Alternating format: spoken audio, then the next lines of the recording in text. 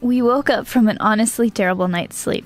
We never seem to sleep well when we are in places like this. Last night, several cars had come up to this point after dark with loud music, and then some people hung out for another hour or so just talking, also loudly. So we had a hard time relaxing. Anyway, while I cleaned up breakfast, Tim decided it was time we added our next sticker to Goose before he checked everything out under the hood so we could hit the road.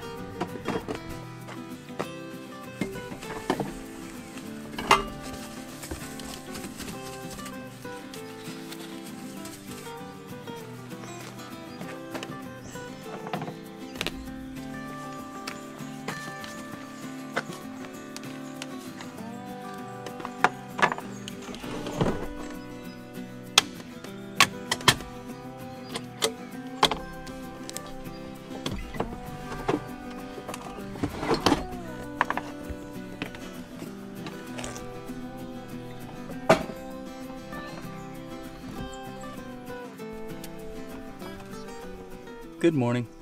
So just want to own up to a little mistake here, but also just show you what happened. Take a look at this brake line right here. See all that? You can see it's been cooked on. It's the plastic of our ARB airline and the sheathing that's cooked on here. Why did that happen? Well, this red wire here, which is a hot wire, that is the main power supply. It's a big, what's that, 4 gauge, 6 gauge? I don't know. It's a big wire I ran all the way to the back of the truck. So all of our charging stuff back there goes off of it. The fridge goes off of it. The fan runs off of it. And then the inverter also. So it's a pretty big wire. It was zip tied here and back here, but in the middle it wasn't. So it was vibrating, all this off-roading, and it was sawing itself against this line right here where you can see the bare metal. Eventually it wore through the sheath and arced. Once it arced, this thing was super hot. The effect of that was to melt right through our ARB line, which is why I did carry, thankfully, this repair kit. So as you can see, I had enough slack in it. I didn't have to use 2 of these repair pieces. I was able to just put the 2 blue pieces closer together, use that little coupler, and now it's sealed again.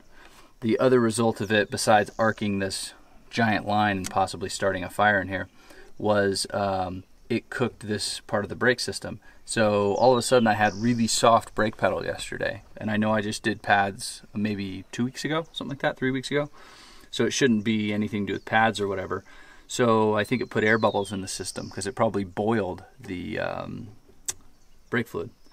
So yeah, so we cut through our line, arced, almost started a fire, cooked our brake fluid and put air into the system. Thankfully everything's fine. So I wrapped the heck out of it, used over the top amount of zip ties to make sure it doesn't vibrate, and then we'll just keep an eye on it from this point forward. But hopefully now we're going to bleed the heck out of the system, put completely fresh brake fluid in, which is why I carry a giant brake fluid thing, so we can get an entire flush through the system and get fresh stuff, because as you can see it's pretty dark anyways, but also knowing that it essentially was cooked, I want to make sure we get good stuff in there. So that is one more mechanical on our trip, but as usual, it's something I modified and not something Toyota. So in my opinion, that's why I try and leave trucks pretty stock, and I know that sounds ridiculous looking at this, but really, you know, most of the mechanical bits of this truck, no supercharger, no fancy anything, is all OEM Toyota.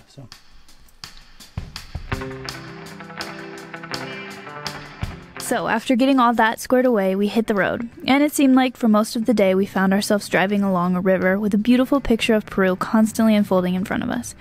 I have to admit I got a little too wrapped up in just looking at everything myself and didn't film as much as I wish I did now that I'm editing it all. Also, the stupid GoPro wasn't actually doing its thing.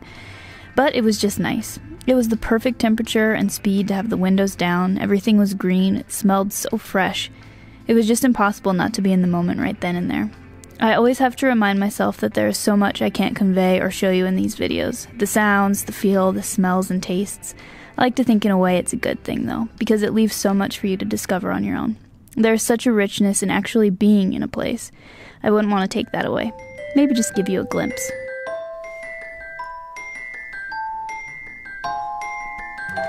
The road is closed until 5 p.m.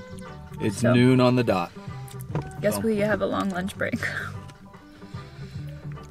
All these roads, yeah, when they're doing construction, it's kind of,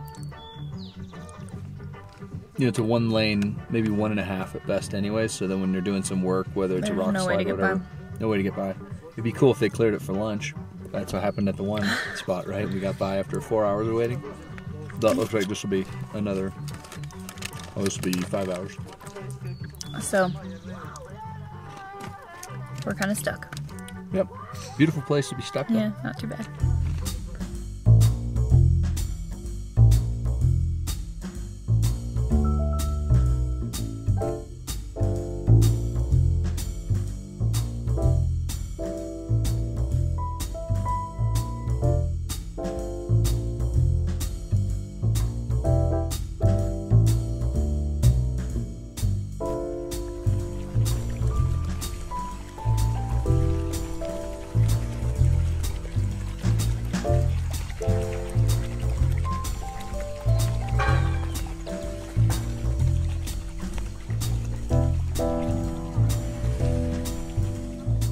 What you doing back there? Having a beer.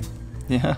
I'm working on editing videos. That's what you do when you have to wait for like 4 hours on the side. It's true. We are in hour 3.5 right now, waiting for the road to open. So we're just chilling, and we're hoping, you know, when they said 5, maybe they meant 4. You never know. So doubt it though. But it's funny because in the last week, this is the 10 millionth. No, not really. This is probably the like 8th. Yeah, no, really, because we did 4.5 at that one. Yeah. We did at least an hour at the other. Yeah. We did 45 minutes at one. So we're somewhere in the 8 to 9 hour range. We'll be at 10 by the time we're done with this. Just in the last week of waiting for roads to open. Last 3 days, not even a week. Yeah, you're right, Yeah. 3 days. Since we've been in Peru, which is only 3 days. Yeah. Darn you, Peru. At It least happens. It's not hot here.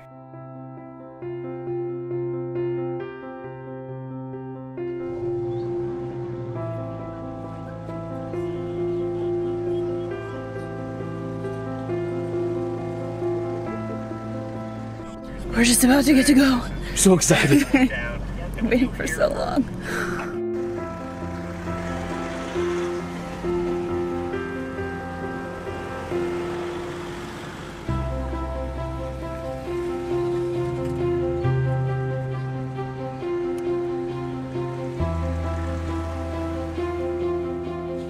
Soon after. We made it a little bit further, and now there's another road closure. It's always something. After waiting at a few more sections like this, we were free and ready to call it a night. After driving another 45 minutes down the road, we ended up on this quiet little road for the night.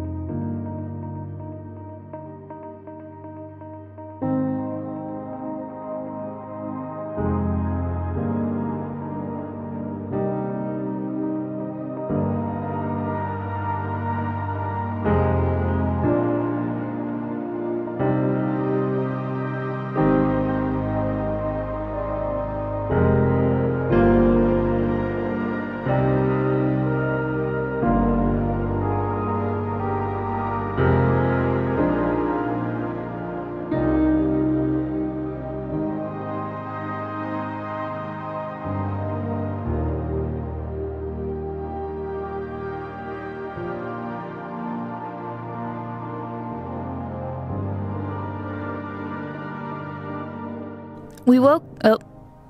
Someone's making noise. Hey guys, thanks for watching. We hope you enjoy our adventure. I wanted to let you know about a few free ways that you can help support us. First is shopping with our Amazon affiliate linked below. And just do your regular shopping. There's no cost to you, but we get a little cut of that, and that's super helpful. And the biggest way to help support us is just by liking and sharing our video with your friends. And if you haven't already, subscribe. And yeah, we really appreciate all of your support, the comments. They really inspire me to keep creating these videos for you guys.